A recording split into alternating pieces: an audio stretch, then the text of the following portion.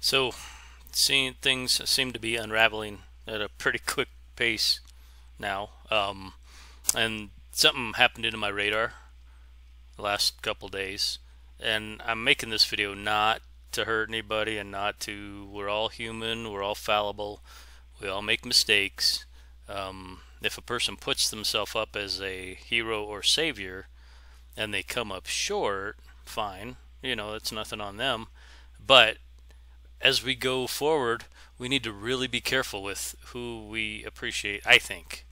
And I know there are a lot of conservative people who may happen upon this channel, and they probably have a new superhero named Charlie Kirk, but I don't think he's who he says he is. So it's just quick. I probably shouldn't be doing this, but whatever. So she's got a cool little website, Charlie Kirk website, and he's got a MAGA doctrine book. Yeah, everybody wants to make America great, except for the Native Americans who were here first, but that's another video. Charlie Kirk biography, net worth and salary. This is interesting. 78,000 to 443,000 to 2 million to 4 million to 8 million. So double, double, double, which is great. Good, make a lot of money. But did you do it authentically and because of your own talents? Or were you put up there to steer and guide society? I'd wager that's probably it. Nothing really interesting in his bio, I don't think.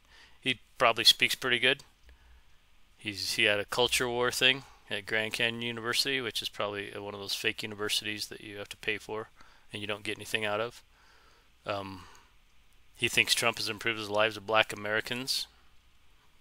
I don't think anyone's improved the lives of black Americans personally, but that's just my own editorial opinion. Other than black people themselves, individuals improve their lives. Government never makes anybody's life better. And if you believe they do, check again, please. Westward, ad blocker. They were up at CSU in Colorado. So I can't show you that because I use an ad blocker. And I'm not going to disable it. So, but here's what caught me. Let's take a real quick watch. My question is for Charlie.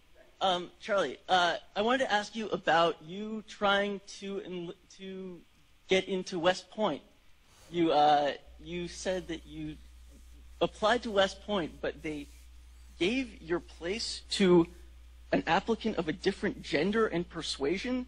I know the test scores and I knew the qualifications. She was less qualified. So my question is, if they were of different gender, do you know what gender they were? I never said that. That's fake news. Thanks for being here tonight. Never said that. Thank you for being there tonight. I eventually lost my spot out to what I felt was a far less qualified applicant in my district that was of a different gender and a different persuasion. You could take it any way you want, but I knew the test scores, I knew the qualifications. I was kind of got the short end of the stick. He never said it yet. He said it and it's on video. Don't say stuff if you don't mean it, Mr. Kirk. Cracking me up over here. Alright, anyway. Have a good day. Happy Sunday. Thanks. Go over to TM Films channel and do a little more research on November 3rd. It might be important.